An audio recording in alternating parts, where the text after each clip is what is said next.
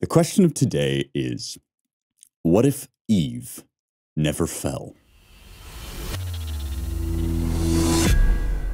And since it's the Christmas episode, I have a present for all of you. We are extending our sale at the merch store, youngheretics.com/shop, where you can get all our merch, t-shirts, hats, really great quality stuff. The We're Reading Homer and Screw You t-shirt is available exclusively there. And everything is 20% off when you use the promo code CHEERS. It's a new New Year's promo through January 15th. Use the promo code CHEERS. You'll get all this great stuff, 20% off. You can own the libs. You can show your pride, and wear the Young Heretics hat, of course, to the gym. youngheretics.com/shop, promo code CHEERS. Everything is 20% off. We're talking about the second book in C.S. Lewis's space trilogy. Last week, we did Out of the Silent Planet, which is the story of Elwyn Ransom's voyage to Mars. Now we're talking about Perilendra, which is the name in Old Solar, which is the space language or the heavenly language, the name for Venus. And book 2 chronicles Ransom's voyage back into space to visit Venus, which is what we might call a young world, meaning that new creation is just beginning on the world in the form of rational life. We talked last week about the rational animal, which is man, but which in this story is also, all the aliens that can use language, that can speak to one another, that can think. And as we'll soon discover, post-incarnation, that is post, fall of man and the coming of Christ to earth and the crucifixion of Jesus, Ransom learns that everything has changed in outer space, including that every rational animal now is shaped like a human being, because God, in the person of Christ, that is Maleldil in the Old Solar language, has taken on human form. And so now humans are going to be the race that populates the universe. The question on the table throughout Perilendra is, can Ransom, this kind of like shabby philologist, this guy, Cambridge Don, who's sort of maybe based on J.R.R. Tolkien, although Tolkien protests against that. I think he also seems a lot like Lewis himself, but Lewis would certainly protest against that, and Lewis is himself a character in the novel. But either way, he's based on Lewis's set, right? This kind of shabby, middle-aged college professor. Think of your typical tweedy, absent-minded academic who gets swept up into this cosmic battle and through it becomes ennobled and is placed in the role in this novel of stopping a second fall. He's chased to Venus, to Perilendra, by Weston, the evil Dr. Weston, who had in the first book been merely a kind of inept colonizer of Mars, and in the second book becomes a conduit for Satan. It's a novel, as much as anything, about demonic possession, and I'm going to talk a little bit about that as well. The beautiful and terrifying portrayal that Lewis gives us of what it is like for a soul to give itself up in the here and now to the forces of darkness, to the powers of evil. But crucially, and at the center, we're going to be talking about this woman. It turns out her name is Tinidril, although we don't learn that until later.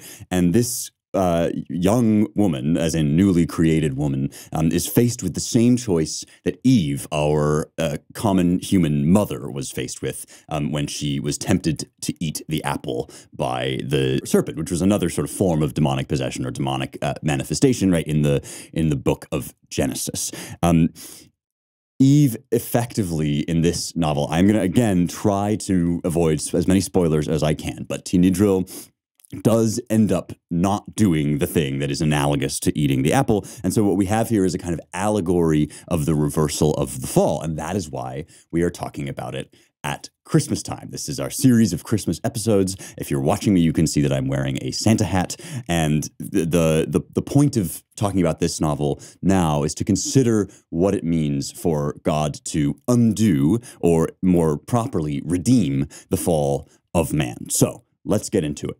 I want every Young Heretics listener to become a gajillionaire so that we can build our enormous empire of philosopher kings and queens. And that is why you got to check out Truebill. Truebill will save you a ton of money. It's really easy to do because you probably don't even realize that you're bleeding money out of your bank account for subscriptions that you signed up for and then forgot about. You either do a free trial and then they just roll you over into the, regular paid subscription, or maybe you just forget to cancel and now your ex is watching 20 different romantic comedies on Netflix every night. Although I guess, it would cost the same amount even if they weren't, because these things just linger in your account. They draw money out. On average, people save up to $720 a year with Truebill. All Truebill does is goes through these accounts and cancels the ones that you're not using. Don't fall for subscription scams. Start canceling today at Truebill.com/heretics. One more time, it's Truebill.com/heretics. It could save you thousands a year. Truebill.com/heretics. I've already saved a bunch of money. They have testimonials from people who have saved a ridiculous amount, $120 a year on Sirius, plus $650 a year on DirecTV, $840 on car insurance. You just don't know what's lingering in there until you check it out. Truebill.com/heretics to become fabulously wealthy and help build the Young Heretics empire. So I mentioned that this novel is kind of an allegory of the new Eve. Tinidril, this Venus woman, is the kind of object of a new cosmic struggle over the fate of rational animals. And in fact, Lewis dedicated the novel to a community of Saint Mary the Virgin. So obviously this question of, the woman at the center of man's fate, either for good or evil, right? Eve, as through Eve comes the fall, so through Mary comes the birth of Christ, right? This is all kind of standard Anglican and Catholic theology. And he was meditating on this because when he wrote the first novel in the 1930s, 1939, Out of the Silent Planet comes out, he got this very sort of positive, grateful letter from a woman at this community, the community of St. Mary the Virgin. And her name was Sister Penelope, and they developed this long correspondence, during which time Lewis says something to her, which is really beautiful about the novels themselves and his whole career. He writes to Penelope, "You will be both grieved and amused to learn that out of about 60 reviews, only 2 showed any knowledge that my idea of the fall of the Bent One," which is what the space aliens or space angels call Satan, the fall of the Bent One, was anything but a private invention of my own. But if only there were someone with a richer talent and more leisure, I believe this great ignorance might be a help to the evangelization of England. Any amount of theology can now be smuggled into people's minds under cover of romance without their knowing it. This is what I talked about last week when I said that in some ways what Lewis is doing here is he's showing you in a kind of new setting, defamiliarizing you with the Christian allegories, with Christian ethics, with Christian ideas and theology, so that you see them as they are because you're not too familiar with them. One of the things I'm always talking about at Christmas time is these insane cosmic, earth-shattering points of theology get delivered to us in a kind of comfy church setting, and we think oh yes, unto us a son is born, unto us a child is given. We've heard it a million times, and so it becomes more difficult, I think, for us to hear them freshly, to experience the truths in an alive kind of way. That's one reason why somebody might write a new translation of the same text, but it's also a reason why somebody like Lewis or like Dante or like anybody might write an allegory or a mythic retelling of the Christmas story or of the Christian story more generally. Brecht, who was a kind of, from a totally different context, a German Marxist, wrote about Verfremdungseffekt, which means literally like the making strange effect or the alienation effect, it's sometimes called, where you see something that's familiar to you, but in a totally new context or, masked in a totally different way, and suddenly you realize what it is. That's kind of what Lewis is doing here. And so he's developing this idea as he's in correspondence with Sister Penelope, community of St. Mary the Virgin. And this book is dedicated to some ladies at wantage, which is his covert way of saying is dedicated to this community of nuns. And the whole book is concerned with the role of this woman and of womankind, so to speak, more generally, at the pivot of all humanity, this kind of crucial moment, this irrevocable moment where Tinidril will either decide to sleep on the fixed land or not. Instead of prohibiting man to eat an apple. On Venus, God has prohibited his new rational animals from sleeping on land that is fixed. They live on these kind of floating island things, and they enjoy that, and it's paradise. I mean, it's beautiful. Everything tastes fantastic, but they're not supposed to go and sleep on the land that is not an island. That's just normal, continent like ours. But I'm getting a bit ahead of myself because I've got to, catch us up to how it is that Ransom gets back into space. He's been on Earth for a while. Lewis in the story, the character of C.S. Lewis, has been recording his adventures and corresponding with him. And finally, he's called Lewis's to visit Ransom at a crucial moment.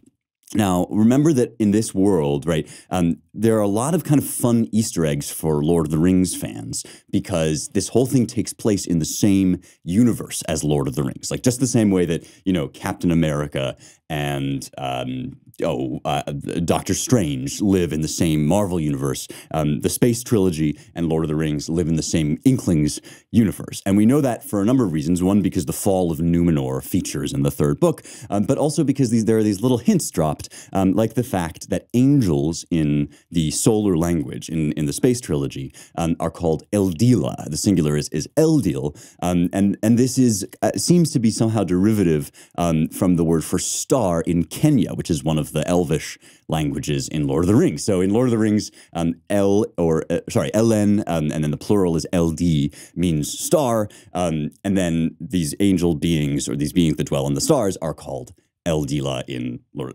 the space trilogy. Some really nerdy, deep cut nerd stuff for you, but fun for thinking about how Lewis is constructing this entire history, this mythological history of the world, and especially of England. So let's read a little bit about the character Lewis's first encounter with an Eldil, the Oyarsa of Mars, the angelic ruler of Mars. The Oyarsa has been communicating with Ransom, telling him things directly from Mel-Eldil, directly from the second person of the godhead. So Lewis is rummaging about in this dark house that Ransom has summoned him to. He says, "I was just preparing to rise and hunt systematically round the room for a candle when I heard Ransom's name pronounced, and almost, but not quite, simultaneously, I saw the thing I had feared so long to see. I heard Ransom's name pronounced, but I should not like to say I heard a voice pronounce it. The sound was quite astonishingly unlike a voice. It was perfectly articulate. It was even, I suppose, rather beautiful. But it was, if you understand me, inorganic. We feel the difference between animal voices, including those of the human animal, and all other noises pretty clearly, I fancy, though it is hard to define. Blood and lungs, and the warm, moist cavity of the mouth are somehow indicated in every voice. Here they were not. The two syllables sounded more as if they were played on an instrument than as if they were spoken, and yet they did not sound mechanical either. A machine is something we make out of natural materials. This was more as if rock or crystal or light had spoken of itself, and it went through me from chest to groin like the thrill that goes through you when you think you have lost your hold while climbing a cliff. That was what I heard. What I saw was simply a very faint rod or pillar of light. I don't think it made a circle of light either on the floor or the ceiling, but I am not sure of this. It certainly had very little power of illuminating its surroundings, so far all is plain sailings, but it had two other characteristics which are less easy to grasp. One was its color. Since I saw the thing, I must obviously have seen it either white or colored, but no efforts of my memory can conjure up the faintest image of what color it was. I try blue and gold and violet and red, but none of them will fit.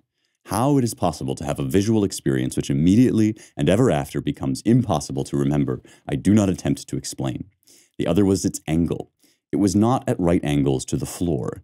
But as soon as I have said this, I hasten to add that this way of putting it is a later reconstruction. What one actually felt at the moment was that the column of light was vertical, but the floor was not horizontal. The whole room seemed to have heeled over as if it were on board ship. The impression, however produced, was that the creature had reference to some horizontal, to some whole system of directions based outside Earth, and that its mere presence imposed that alien system on me and abolished the terrestrial horizontal. This is part and parcel of Lewis's sort of running theme throughout his work, that angel life and heavenly life is actually more real than human life, not less. That we are kind of the pale reflections or recollections of what's really life. And that comes up again and again in this book. We're going to get into it in a bit. I'm going to read to you some other passages from his nonfiction, but here he represents it physically, and he gives us this wonderful kind of pseudo-scientific explanation in a footnote. Let me read on a little bit.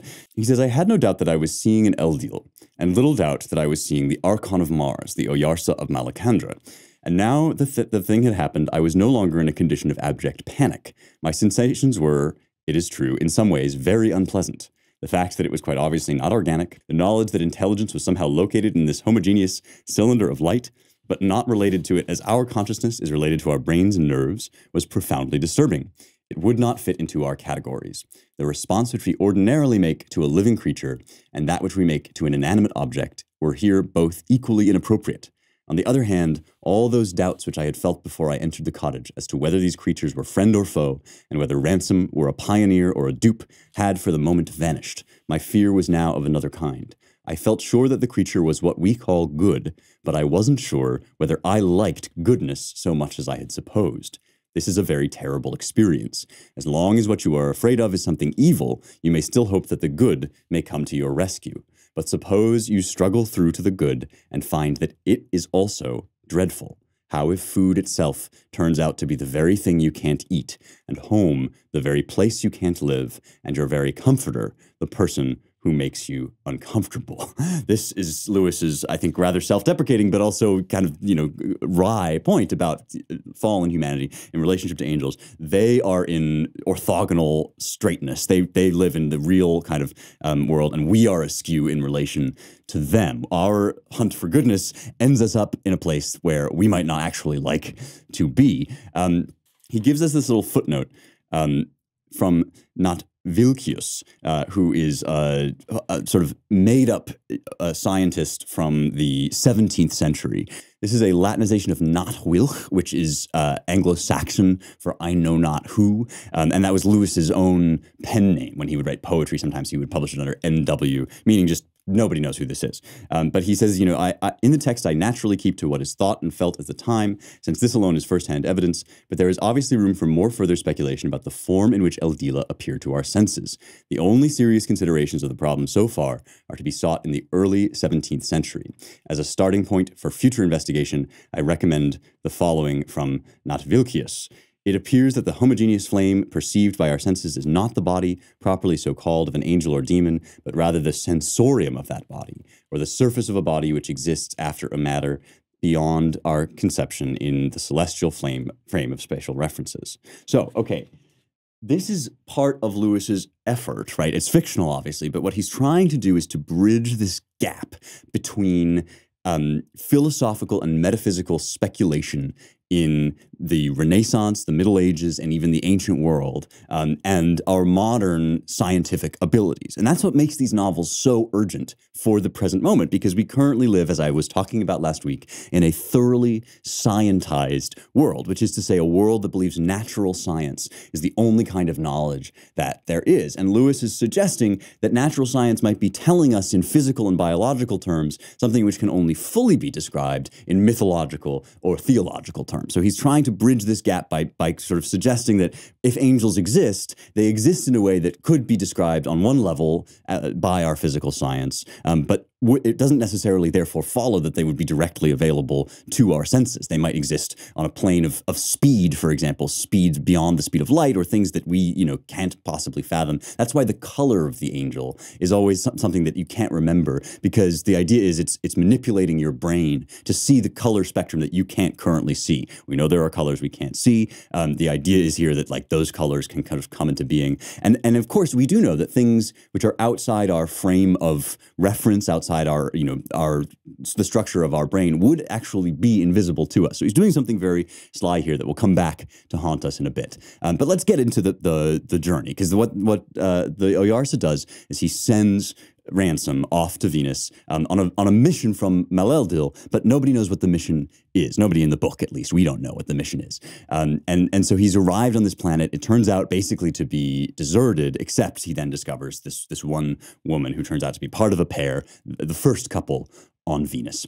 Let me read to you a little bit from their first interaction. Now, as we all know, if I could deliver this podcast entirely in ancient Greek or Latin, I would, but I can't. Why? Because y'all don't speak ancient Greek and Latin, all of you. If you want to, and you should, go to the Ancient Language Institute. There is no better way to get up close and personal with the texts of Western culture, with the great literature that we talk about on this show, than to go to Ancient Language Institute and learn to read them in their original languages. It's like a face-to-face encounter with somebody from 2,000 years ago or more. And there's really no other way to do that. It's like magic. ALI is great because they get you reading quickly. They treat it a little bit like a living language, and they don't set up all these barriers where you have to memorize a million grammar rules before you start reading. You can dive right into Aristotle, the Bible, Cicero, all of these wonderful authors that we talk about all the time on this show.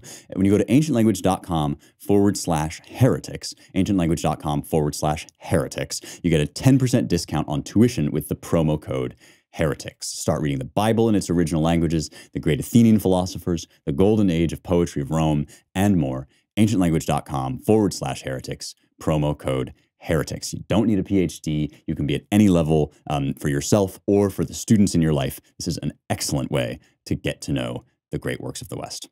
So remember that they're floating on these little islands in the sea that kind of rock and float almost like froth on top of the ocean. And he sees her from afar and she laughs at him. This is the first thing that happens. She points and laughs. And then finally he manages to make his way to her. And here's their interaction. "I was young yesterday," she began, but he did not hear the rest of her speech. The meeting, now that it had actually come about, proved overwhelming. You must not misunderstand the story at this point. What overwhelmed him was not in the least the fact that she, like himself, was totally naked. Embarrassment and desire were both 1,000 miles away from this experience, and if he was a little ashamed of his own body, that was a shame which had nothing to do with difference of sex, and turned only on the fact that he knew his body to be a little ugly and a little ridiculous. Still less was her color a source of horror to him. She's green, I forgot to mention. The people on Venus are green. In her own world, that green was beautiful and fitting. It was his pasty white and angry sunburn which were the monstrosity. It was neither of these, but he found himself unnerved. He had to ask her presently to repeat what she had been saying. "I was young yesterday," she said, "when I laughed at you. Now I know that people in your world do not like to be laughed at." "You say you were young?" asks Ransom. "Yes," she says. "Are you not young today also?" She appeared to be thinking for a few moments, so intently that the flowers dropped unregarded from her hand. "I see it now," she said presently. "It is very strange to say one is young at the moment one is speaking. But tomorrow I shall be older, and then I shall say I was young today. You are quite right. This is great wisdom you are bringing, O piebald man." She calls him piebald, which means like mottled or speckled, because he's half sunburned and half white. "O piebald man." And he says, "What do you mean?" "This looking backward and forward along the line and seeing how a day has one appearance as it comes to you, and another when you are in it, and a third when it has gone past, like the waves. But you are very little older than yesterday." "How do you know that?" "I mean," said Ransom, "a night is not a very long time." She thought again, and then spoke suddenly, her face lightening. "I see it now," she said. "You think times have lengths. A night is always a night, whatever you do in it. As from this tree to that is always so many paces, whether you take them quickly or slowly. I suppose that is true in a way, but the waves do not always come at equal distances. I see that you come from a wise world, if this is wise. I have never done it before. Stepping out of life into the alongside and looking at oneself living as if one were not alive. Do they all do that in your world, piebald?" And so this is, again, picking up a theme that will be throughout the whole trilogy, this idea that time and perception and memory are actually truer from the human subjective point of view than from the cold analytic scientific point of view, which is always a construct, right? That too, we always observe things in a scientific way and we make notes and measures and we try to create, objective lines of, this started here and ended here, it was this many paces. And yet that doesn't tell us everything about an event. If I tell you that I walked, 5 feet. It doesn't tell you everything because it doesn't tell you what I was waiting to experience on the other end of that walk. And that might have made the walk feel very long or very short. Maybe I walked 5 feet to greet my lover, and then I was, it felt like forever. It took me forever to get there. Maybe I was walking to my execution, and it felt like it was going past way too quickly, right? So Tinidra lives in this world, this rich world of human experience. And so in that sense, she is kind of childlike in the sense of, there are ways of thinking about the world that she's learning, and she thinks of that as getting older the more that she learns. But in another sense, she's not childlike as we picture Adam and Eve at all. Here I'm going to read you another passage from Lewis's preface to Paradise Lost, in which he describes how Adam and Eve, although they are innocent in one sense, that is, they don't have our sin and death and evil, that doesn't actually make them dumber than us or even more primitive than us. Quite the opposite. Our sin, our death, our evil drags us down. Here's his passage on this. So Lewis is describing his first reading and then his later readings of Paradise Lost. He says, I had come to the poem associating innocence with childishness. I had also an evolutionary background which led me to think of early men, and therefore a fortiori of the first men, as savages. The beauty I expected in Adam and Eve was that of the primitive, the unsophisticated, the naif. I had hoped to be shown their inarticulate delight in a new world which they were spelling out letter by letter to hear them prattle. Not to put too fine a point on it, I wanted an Adam and Eve whom I could patronize, and when Milton made it clear that I was not allowed to do anything of the sort, I was repelled. These expectations of mine were due to my refusal to suspend my disbelief, to take seriously, at least till I had finished the poem, the assumptions on which it is based. Raleigh's reference to Adam's inexperience is misleading. The whole point about Adam and Eve is that, as they would never, but for sin, have been old, so they were never young, never immature or underdeveloped. They were created full-grown and perfect. Mr. Binion understands the right approach much better than Raleigh, and when he makes his dying Adam say to his sons, this is a poem, the death of Adam, that he's quoting from, these hands in paradise have gathered flowers, these limbs which you have seen so wasted down in feebleness, so utterly brought low, they grew not into stature like your limbs. I wailed not into this great world a child, helpless and speechless, understanding naught. But from God's rapture, perfect and full-grown, I suddenly awoke out of the dark. Adam was, from the first, a man in knowledge as well as in stature. He alone of all men has been in Eden in the garden of God. He has walked up and down in the midst of the stones of fire. He was endowed, says Athanasius, with a vision of God so far-reaching that he could contemplate the eternity of the divine essence and the cosmic operations of his word. He was a heavenly being, according to St. Ambrose, who breathed the ether and was accustomed to converse with God face to face. His mental powers, says St. Augustine, surpassed those of the most brilliant philosopher, as much as the speed of a bird surpasses that of a tortoise.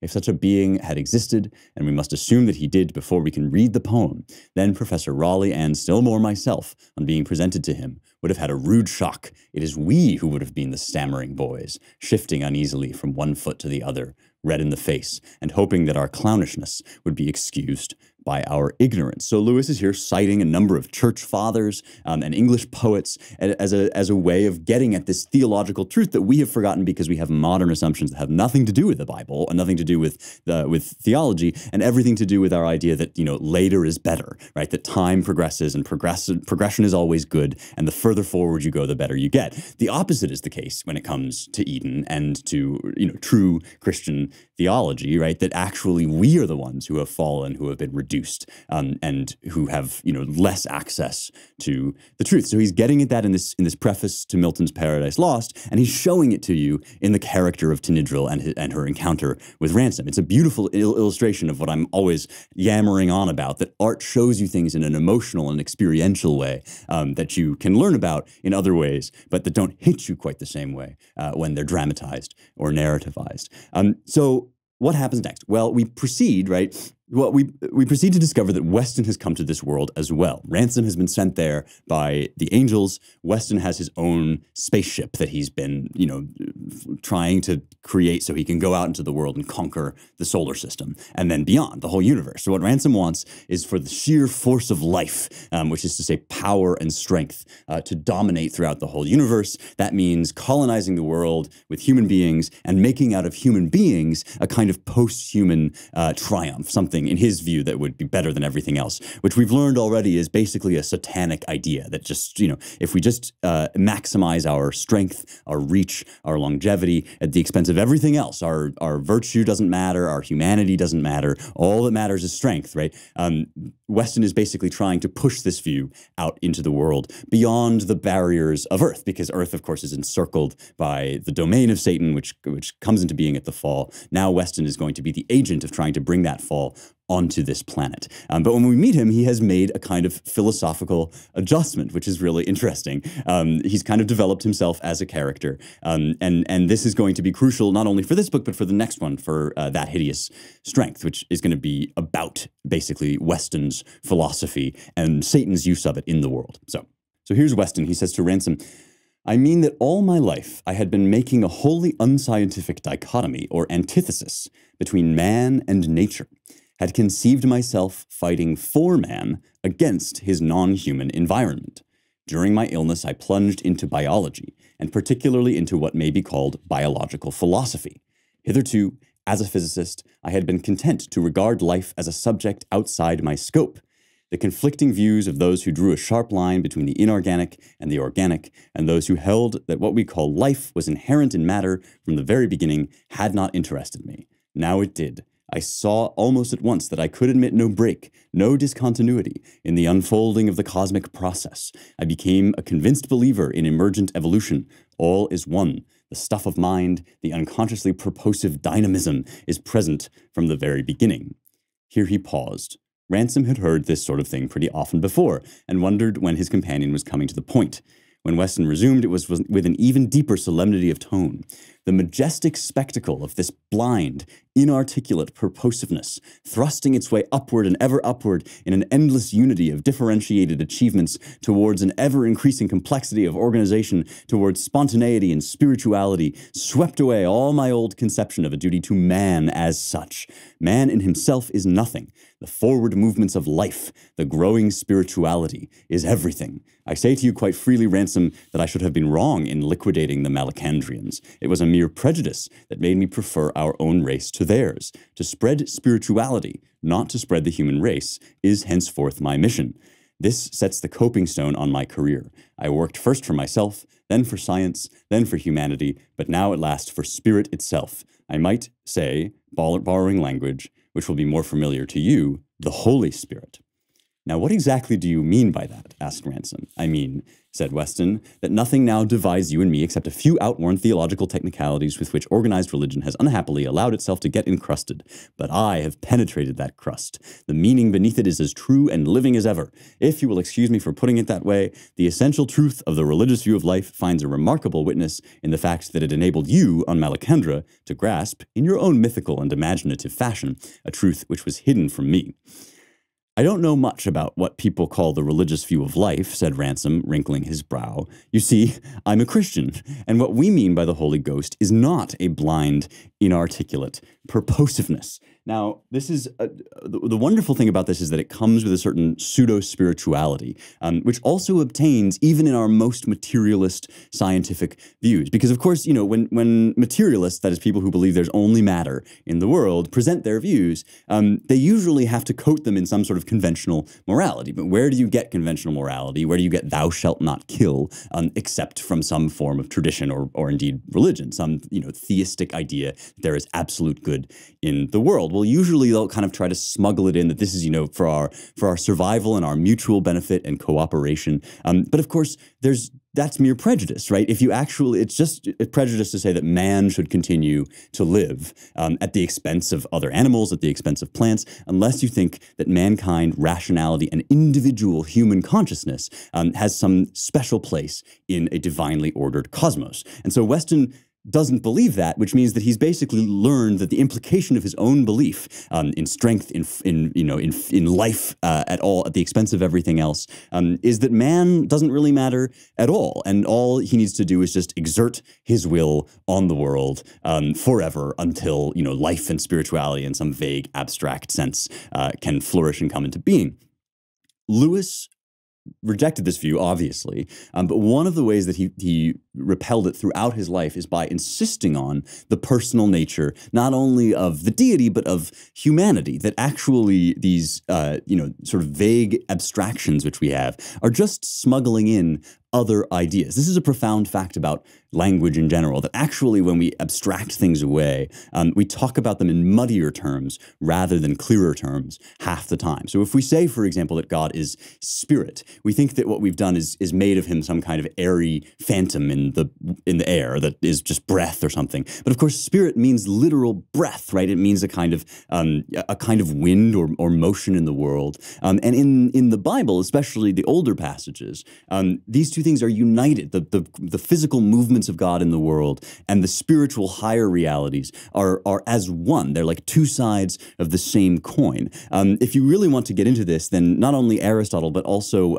Lewis's friend and colleague Owen Barfield writes this book, Poetic Diction, about the fact that in primitive human consciousness, there isn't this sort of neat dividing line between some sort of disembodied abstraction and embodied humanity. It's very different than saying physical life is the only thing that there is, matter is the only thing that there is. But the opposite extreme is to say there is something called mind that exists completely separate and distinct from all matter. What the sort of middle ground here that Lewis is trying to trot is to say there do exist eternal things, love, goodness, truth, right? But they're always present in or made real in their, inhabiting of the physical world. And so he's essentially saying that unless you believe in your brother, unless you love your brother whom you have seen, you cannot love God whom you have not seen and whom you are only thinking of as some kind of vague, floating gas in the world. And he says that's actually a less accurate idea of God because, as we said,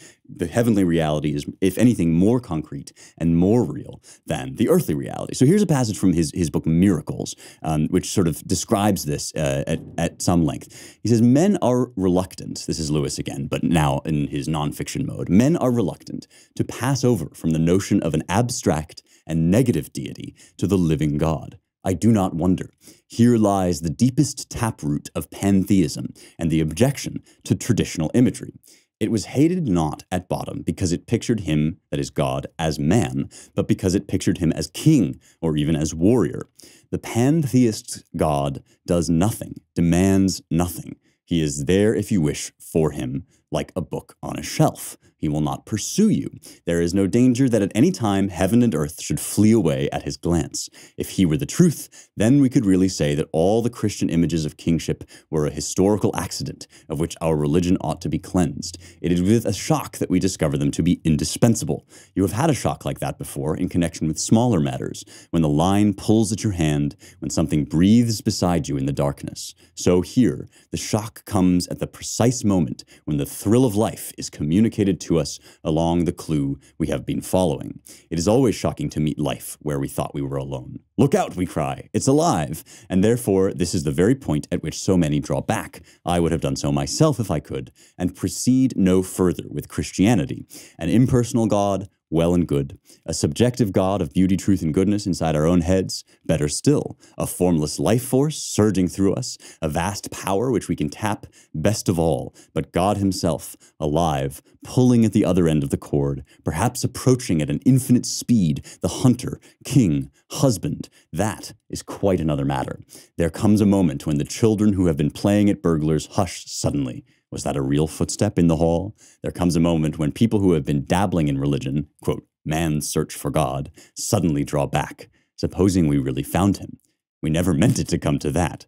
Worse still, supposing he had found us.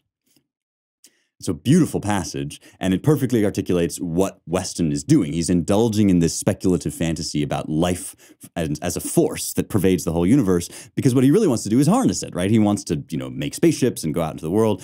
Not itself a bad motive, but not the only motive. And so by reducing him to only this, Satan effectively takes hold of his body. This is where the demonic possession begins, and Weston becomes what is called throughout the book the unman. It's a kind of horrifying idea idea of this body in which the human soul has been, we'll learn later, sort of decapitated and suppressed and scattered. And the real consciousness that's operating is the satanic consciousness.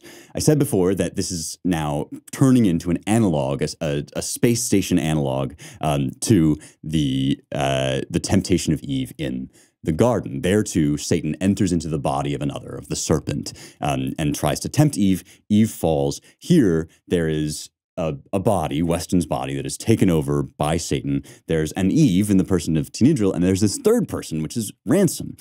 Suddenly, there's this character that's trying basically to avert the fall by arguing and fighting with Satan. So that's the core crux of the book.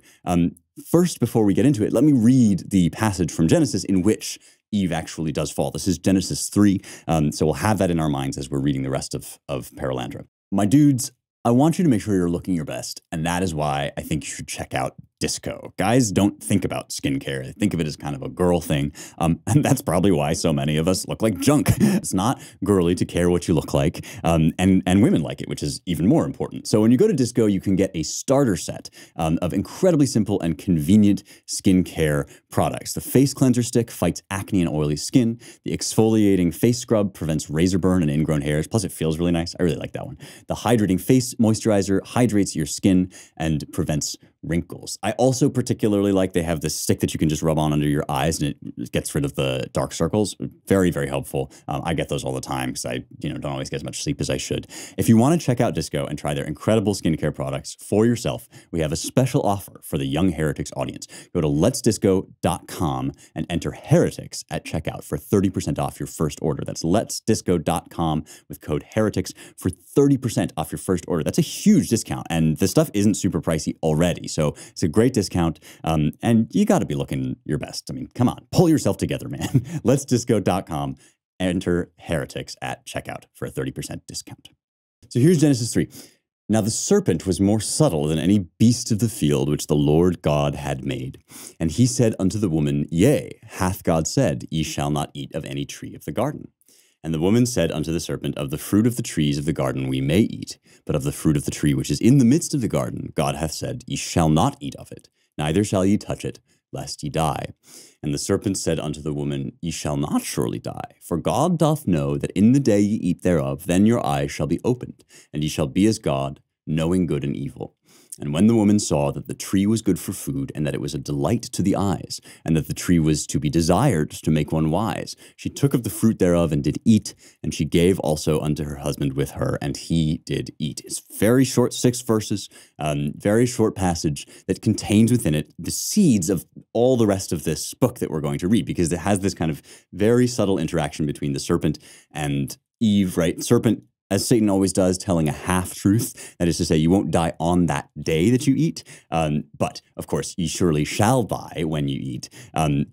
Again, God doesn't want you to be like God in the sense of judging the good and evil of the universe. We've talked about what this might mean before, but surely it doesn't mean that God doesn't want mankind to reach his full fruition, right? So this is this kind of leaving things out, telling half-truths. And when the woman saw that the tree was good for food and a delight to the eyes, to be desired to make one wise. So she wants to become wise. She sees the beauty of it. She sees the physical attraction of it and the spiritual attractions of it, again, are as one, right?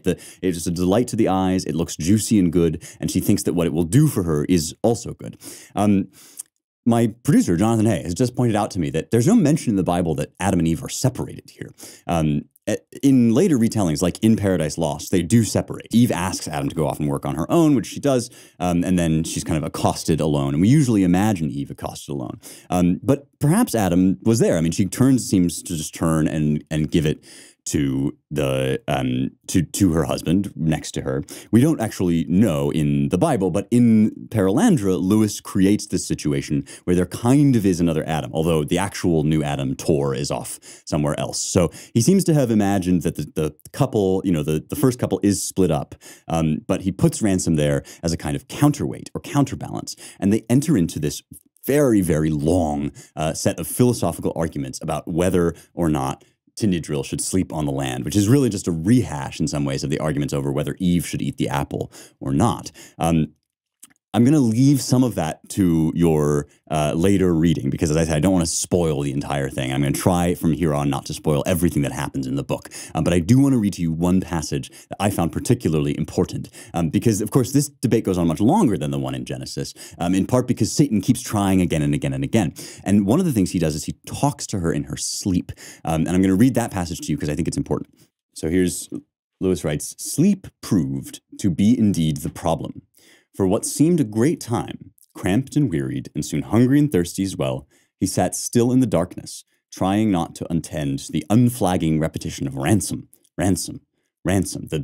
One of the things that Satan does through Weston is at night he just says Ransom's name over and over again like a schoolboy taunting somebody. And the one part of the picture of Satan here is that every form of evil is acceptable to him. Any kind of harm he might cause, from just sheer annoyance all the way down to malevolent digestion of souls into his greasy maw, is all one to him. He just wants pain, right? Presently, Ransom found himself listening to a conversation of which he knew he had not heard the beginning, and realized that he had slept. The lady seemed to be saying very little. Weston's voice was speaking gently and continuously. It was not talking about the fixed land, nor even about Maleldil. It appeared to be telling with extreme beauty and pathos a number of stories, and at first Ransom could not perceive any connecting link between them. They were all about women, but women who had apparently lived at different periods of the world's history and in quite different circumstances. From the lady's replies, it appeared that the stories contained much that she did not understand, but oddly enough, the unman did not mind. If the questions aroused by any one story proved at all difficult to answer, the speaker simply dropped that story and instantly began another. The heroines of the stories seemed all to have suffered a great deal. They had been oppressed by fathers, cast off by husbands, deserted by lovers. Their children had risen up against them, and society had driven them out. But the stories all ended, in a sense, happily, sometimes with honors and praises to a heroine still living, more often with tardy acknowledgment and unavailing tears after her death. As the endless speech proceeded, the lady's questions grew always fewer, some meaning for the words death and sorrow, though what kind of meaning Ransom could not even guess, was apparently being created in her mind by mere repetition. At last it dawned upon him what all these stories were about. Each one of these women had stood forth alone and braved a terrible risk for her child, her lover, or her people. Each had been misunderstood, reviled, and persecuted, but each also magnificently vindicated by the event. The precise details were often not very easy to follow.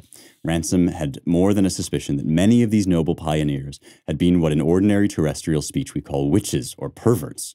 But that was all in the background. What emerges from the stories was rather an image than an idea. The picture of the tall, slender form, unbowed through the world's weight, though the world's weight rested upon its shoulders, stepping forth fearless and friendless into the dark to do for others what those others forbade it to do, yet needed to have done. And all the time, as a sort of background to these goddess shapes, the speaker was building up a picture of the other sex. No word was directly spoken on the subject, but one felt them there as a huge, dim multitude of creatures pitifully childish and complacently arrogant, timid, meticulous, unoriginating, sluggish and ox-like, rooted to the earth almost in their indolence, prepared to try nothing, to risk nothing, to make no exertion, and capable of being raised into full life only by the unthanked and rebellious virtue of their females. It was very well done. This is a beautiful imagining of how the devil might get into you in ways beyond your logic. He's whispering dreams, essentially, into her ear that are all half understood, but which create this cloudy picture, which if we really looked at it, we would instantly realize is false, but which is only kind of in the background, right? This picture of woman alone, right? And it's kind of, I think, prescient that this is how he would depict Satan enticing women away from real virtue, from real excellence, from an actual chance to have a cosmic effect on the world. If she just resists here, she will in fact be, in some sense, an agent of humanity's flourishing and salvation. She will be the mother of all humanity. But Satan is producing in her head this image that what really counts is sort of noble disobedience against against the world, right? Everybody is against you, and what you have to do is strike forth and crash through the barriers. We might say break the glass ceiling, right? This idea that bad women, well-behaved women rarely make history is a slogan you'll hear a lot of the time. And of course, this is irrelevant. You can make history for being a scoundrel just as easily as you can make history for being virtuous. And plenty of women who do, in fact, the virtuous and good things, either in obedience to their husbands or in communion with their husbands, have had cosmic effects upon history. We're going to talk about one in just a second, namely Mary, namely the Virgin Mary, whose whole act is an act of obedience. Sarah is another one. I mean, the biblical history is, of course, full of these examples. But we have this idea now that in order to be really great, what women have to do is, strike out on some grand adventure against the evils of men, against the patriarchy, right? It's all in this. It's basically Satan is saying, rebel against the patriarchy, even if the patriarchy is telling you to do something that's going to make you joyous and fulfilled and happy, right? Even if, and we do this to women all the time now. I mean, even if motherhood and homemaking is something that fulfills and brings joy to many women, the majority even of women, we still, deride it as if they're not full people unless they, compete in the economy, unless they're girl bosses, unless they have careers. And this drives me nuts, of course, because there's nothing more honorable for a woman to do than to become the mother of souls, right? The shaper of souls in the nursery. And we deride this, even I think in some conservative circles, we don't think of this as, a position of honor equivalent to being a CEO.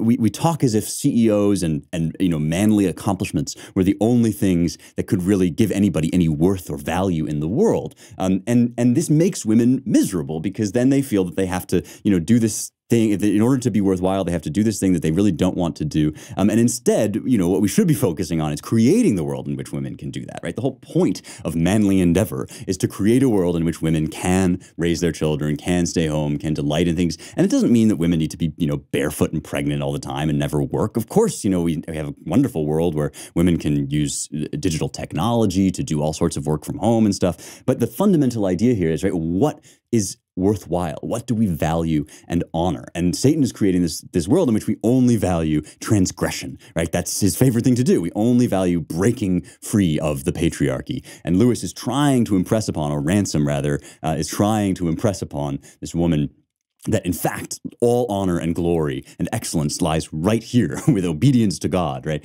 Of course, this is the debate and the struggle that we have with ourselves all the time. It goes on forever. And this is where the novel takes a kind of interesting turn, because eventually Ransom just thinks this can't go on. Satan won't stop. Even when he loses, he just starts back up again, picks up the argument, lies more. And finally, Ransom thinks this just can't go on. So he retreats sort of to think about himself. And here is what he comes up with. So first he's trying to think if there's some way that he can get out of this duty, which just seems impossibly hard. His mind darted hopefully down a side alley that seemed to promise escape.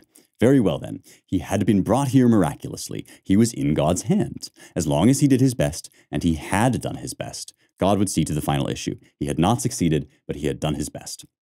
It snapped like a violin string. Not one rag of all this evasion was left. Relentlessly, unmistakably, the darkness pressed down upon him the knowledge that this picture of the situation was utterly false. His journey to Paralandra was not a moral exercise, nor a sham fight. If the issue lay in Maleldiel's hands, Ransom and the lady were those hands. The fate of a world really depended on how they behaved in the next few hours. The thing was irreducibly, nakedly real. They could, if they chose, decline to save the innocence of this new race, and if they declined, its innocence would not be saved. It rested with no other creature in all time or all space. This he saw clearly, though as yet he had no inkling of what he could do. The voluble self protested, wildly, swiftly, like the propeller of a ship, racing when it is out of the water. The imprudence, the unfairness, the absurdity of it. Did Maleldiel want to lose worlds? What was the sense of so arranging things that anything really important should finally and absolutely depend on such a man of straw as himself? And at that moment, Far away on Earth, as he now could not help remembering, men were at war, and white-faced subalterns and freckled corporals who had but lately begun to shave stood in horrible gaps or crawled forward in deadly darkness, awaking, like him, to the preposterous truth that all really depended on their actions. And far away in time, Horatius stood on the bridge, and Constantine settled in his mind whether he would or would not embrace the new religion, and Eve herself stood looking upon the forbidden fruit, and the heaven of heavens waited for her decision. He writhed and ground his teeth, but could not help seeing. Thus and not otherwise the world was made. Either something or nothing must depend on individual choices, and if something, who could set bounds to it? A stone may determine the course of a river. He was that stone at this horrible moment, which had become the center of the whole universe, the Eldila of all worlds, the sinless organisms of everlasting light were silent in deep heaven to see what Elwyn Ransom of Cambridge would do. It's phenomenal, and it's a sort of subtle antithesis to the Western, the satanic view of things, right? That all is impersonal life force. God effectively says he values you enough that your choices have real and actual consequence. Doesn't mean he won't, step in and forgive if you make mistakes. Doesn't mean that you're going to always get the right answer. It just means that the things that you are choosing about, the questions that you are asking yourself today, what will I say at my child's school board? How will I treat my husband or my wife? Where am I going to go to work? Where am I going to live? Will I go to war for my country? All of these questions are real questions that have cosmic proportions. And so either you don't matter at all or you matter on that level. And Lewis is saying you matter, unfortunately, we are afraid to tell you, on that level. What happens next is that he realizes he just has to beat the devil up. And this is, I both love this and find it a little bit disappointing. You can write to me and tell me I'm wrong about this, but I sort of feel as if at this point the story gets interrupted and resolved, by violence. And the point is great for Ransom. As a point for Ransom, it's perfect. It's like, you just have to do something, and the decisiveness of it is excellent. He has to go and fight the devil, and that's what he does. For Tinidril, for Eve, it strikes me as a little bit disappointing just because she never actually makes a final choice. I'm going to talk a little bit about the alternative story, which is the story of Mary, where she does make a redemptive choice that kind of, transforms the fall of Adam and Eve. But that's for another day. What happens next is that Ransom and the devil get into this big fight, and finally, the consciousness of Weston re-emerges from whatever deep it's been in. I want to read that passage too, just because it's part of this, horrifying depiction of hell that Lewis is painting. So this is the voice that comes up that seems like Weston's voice from the body. He says, "Don't be angry. There's no good being angry with me. I thought you might be sorry. My God, Ransom, it's awful. You don't understand. Right down under layers and layers, buried alive. You try to connect things and can't. They take your head off, and you can't even look back on what life was like because you know it never did mean anything, even from the beginning." In this small passage, he's dramatizing another big idea of his, which we get in The Problem of Pain. We've talked previously, when we talked about conscience, we also talked about consciousness as a kind of self-awareness, that in fact, being self-aware means not just that you have one experience after another, but that you have memory of those experiences and awareness of yourself as a thing that's having all these experiences. Let's say I'm feeling really happy, and then something gets me down, and I'm suddenly plunged into sorrow. There's still an I that persists through sorrow and joy, right? Whatever I'm feeling, I still have a consciousness which looks at itself in some ways. It's the sense that is aware of itself, as Aristotle points out. And this is our soul. Our soul is the thing that makes us a continuous identity throughout time. And Lewis is speculating that perhaps the annihilation of the soul is the annihilation just of that self-awareness or that consciousness. He says, destruction, we should naturally assume, means the unmaking or cessation of the destroyed. And people often talk as if the annihilation of a soul were intrinsically possible. In all our experience, however, the destruction of one thing means the emergence of something else. Burn a log, and you have gases, heat, and ash. To have been a log now means being those three things. If a soul can be destroyed, must there not be a state of having been a human soul? And is not that perhaps the state which is equally well described as torment, destruction, and privation? You will remember that in the parable, the saved go to a place prepared for them, while the damned go to a place never made for men at all. To enter heaven is to become more human than you ever succeeded being in earth. To enter hell is to be banished from humanity. What is cast or casts itself into hell is not a man, it is remains. To be a complete man means to have the passions obedient to the will and the will offered to God. To have been a man, to be an ex-man or a damned ghost, would presumably mean to consist of a will utterly centered in itself and passions utterly uncontrolled by the will. It is, of course, impossible to imagine what the consciousness of such a creature, already a loose congeries of mutually antagonistic sins rather than a sinner, would be like. There may be a truth in the saying that hell is hell not from its own point of view, but from the heavenly point of view. I do not think this belies the severity of our Lord's words. It is only to the damned that their fate could ever seem less than unendurable, and it must be admitted that as in these last chapters we think of eternity, the categories of pain and pleasure which have engaged us so long begin to recede as vaster good and evil looms in sight. Neither pain nor pleasure as such has the last word. Even if it were possible that the experience, if it can be called experience, of the lost contained no pain and much pleasure, still that black pleasure would be such as to send any soul not already damned flying to its prayers in nightmare terror. Even if there were pains in heaven, all who understand would desire them. And so this is Lewis's essentially speculation, of course, but this is all speculation. This is all kind of imaginative creation or imagination of what might be in the cosmic level or plane that we can't contemplate, that we can't directly see. All we can do is tell mythological stories to express it, to guess at it, to see it, as Paul says, through a glass darkly. And so I'm going to read one final passage from the kind of resolution of all this, again, trying to be a little bit vague about what happens in the very end. But as the thing concludes, we reach this kind of beatific vision of all the cosmos. And here is the crucial passage. Essentially, the conclusion of this drama looks back on the fall of man as the beginning of all things, and the redemption of man as the kind of first step toward the redemption of all the world. And the idea is not that this is some, recreation of the Adam and Eve story again, but that everything is changed with the incarnation, so that now Ransom has to fight the devil, right? And this new role for humanity, for redeemed humanity, in the redemption of other races, becomes a meditation simply on the nature of the creation in general. Is the world, is one event more important than another? No, because Malel'dil is at the center of all. So here they say, the peoples of the ancient worlds who never sinned, for whom he never came down, are the peoples for whose sake the low worlds were made. For though the healing what was wounded and the straightening what was bent is a new dimension of glory, yet the straight was not made that it might be bent, nor the whole that it might be wounded. The ancient peoples are at the center. Blessed be he. All which is not itself the great dance was made in order that he might come down into it. In the fallen world, he prepared for himself a body and was united with the dust and made it glorious forever. This is the end and final cause of all creating, and the sin whereby it came is called fortunate, and the world where this was enacted is the center of worlds.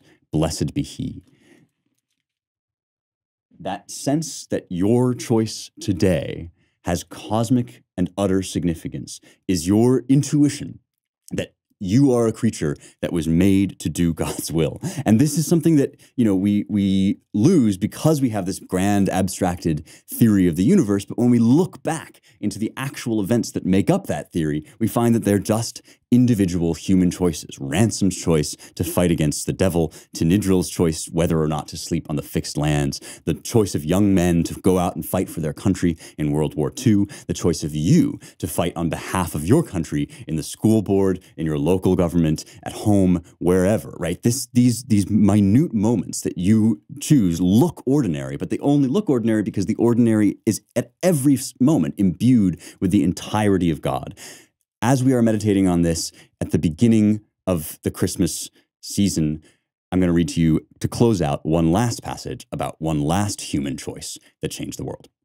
The angel Gabriel was sent from God unto a city of Galilee named Nazareth, to a virgin espoused to a man whose name was Joseph, of the house of David, and the virgin's name was Mary. And the angel came in unto her and said, Hail, thou that art highly favored, the Lord is with thee, blessed art thou among women. And when she saw him, she was troubled at his saying, and cast in her mind what manner of salutation this should be. And the angel said unto her, Fear not, Mary, for thou hast found favor with God. And behold, thou shalt conceive in thy womb, and bring forth a son, and shalt call his name Jesus. He shall be great, and shall be called the Son of the Highest. And the Lord God shall give unto him the throne of his father David. And he shall reign over the house of Jacob forever, and of his kingdom then there shall be no end. Then Mary said unto the angel, How shall this be, seeing I know not a man? And the angel answered and said unto her, The Holy Ghost shall come upon thee, and the power of the Highest shall overshadow thee. Therefore also that holy thing which shall be born of thee shall be called the Son of God. And behold, thy cousin Elizabeth, she hath also conceived a son in her old age, and this is the 6th month with her, who is called barren. For with God nothing shall be impossible. And Mary said, Behold the handmaid of the Lord, be it unto me according to thy word.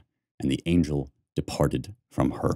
The straightening of what was bent is for the glory of God, but what was straight was not meant to be bent. If there is, in real life, another Eve who makes the right choice where Eve made the wrong one, it is Mary, and here she is making that choice. Behold the handmaid of the Lord, be it unto me according to thy word. Merry Christmas. I hope this has helped you see it anew and in new light, for it is eternally new, and it is always with you. You don't need me to tell you that American education is broken, but you do need me to tell you about the Albertus Magnus Institute. I love these guys. They are providing real alternatives to woke education. You don't get all the nonsense that you might get. Plus, you're not going to pay $200,000 as Rashida Tlaib did for her apparently useless education. Sorry, I didn't say that.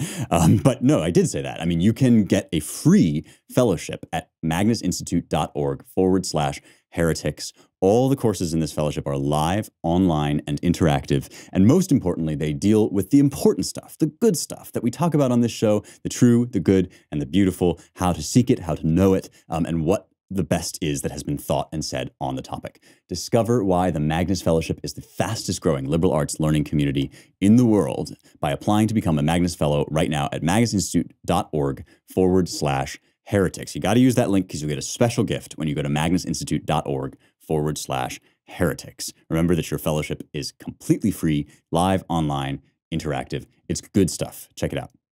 Out of sheer abundance of Christmas joy, we have decided we're going to extend our Christmas offerings on Locals. You can still get Locals for a year, become a VIP for a year for just $40. It's usually $56, and we're going to keep that going past Christmas. I'm not turning into the Grinch like I usually do, and it'll be going until January 15th. But then we really are cutting it off. That's the hard deadline, January 15th. So now is the time to sign up for Locals at youngheretics.com/locals. Being a Locals VIP is the only way you can ask mailbag questions, but it also comes with a bunch of other great stuff. It really is a phenomenal community. I'm blessed to be a part of it. We do weekly live stream Q&As where I answer a bunch of questions from VIPs. I write essays and articles and translations that you can only find on Locals. You can only get them there. Plus tons of tips about like what whiskey to drink and how to do the best bench press set and all that good stuff. So go to youngheretics.com/locals. Still at a lower price, still just $40 for the whole year until January 15th. Okay, here's a question from Suijin. Inspired by the Daily Wire backstages, what are your 3 favorite and least favorite Christmas carols? Okay, I'm going to take the word carol to be sort of widely extended here. And I'm also going to take the word Christmas to be widely extended, because there are some carols that I love that are actually Advent carols, which is to say they are carols about the anticipation of the birth of the Lord rather than the celebration of the birth of the Lord. And I love, love, love O Come, Emmanuel. That's probably number 1 for me. Absolutely gorgeous, haunting, minor melody. And so obviously, you know, that's got to be an Advent carol because it's all about waiting for the coming of Emmanuel. I'm also, and this is where I'm going to take carol kind of widely, I'm also a total sucker for Morton Lauridsen's O Magnum Mysterium, which is a Latin text that describes the great mystery of the incarnation and the virgin birth.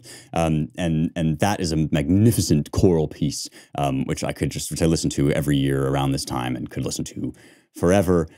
Finally, and this is the basic bro in me, I really like the Pentatonics recording of Mary Did You Know? I wrote a whole article about it. Go to AmericanMind.org. It's called What Mary Knew. I actually do think it's a really good song. So those are my 3 favorite Christmas carols. So as for my least favorite, I love Christmas carols so much that I really don't get down on that many of them, but there are a few, like 2 that I can think of, which get played on the radio every year, all the time, as if this were the one that we all want to hear. But who is asking for these songs? This is what I want to know. Happy Xmas War is Over, the Beatles one. And Do They Know It's Christmas? Do they know it's Christmas time at all? Both acrobatically bland, just an absolute, triumph of insipidity and uselessness. Both of those songs, totally uninspired, totally uninspiring. Who is asking for these songs on the radio? And can I get you to stop? They do not stop playing. And there are so many great Christmas carols. I mean, I haven't even mentioned the enormous wealth of American songbook recordings and Nat King Cole albums, one of the best albums ever recorded. I don't know why we keep playing these songs when we have so many better songs available, but it's only really those 2 that I can think of that I hate. I do like, I don't love, but I like the Mariah Carey one. I Don't Want a Lot for Christmas. All I Want for Christmas Is You. Yeah, so those are my 3 favorites, and I only have 2 least favorites, but I really, really hate them. All right, that's it for me. One more time, until January 15th, you can get a Locals VIP pass for $40 instead of $56 for the whole year, and that's until January 15th at youngheretics.com/locals. Thanks, as always, for listening.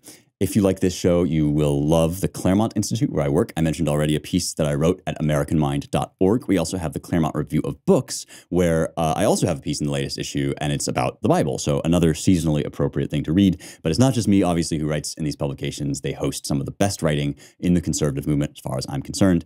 Go check it out and donate to support the Claremont Institute at claremont.org/donate. Let them know in the notes that you heard about Claremont through Young Heretics. All right, folks, I will see you next week for more truth, beauty, and the stuff that matters.